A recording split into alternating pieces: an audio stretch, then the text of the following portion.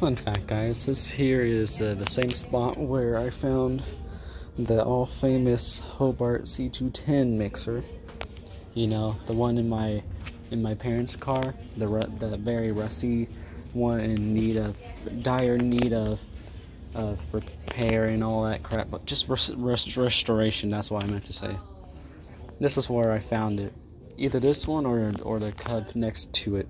I don't know. I think it's this cubby that I found the mixer in. It was pretty cool. I really loved it. So I decided to buy it. It was only like $70-something, and it worked. Yeah, it worked. I had to run it.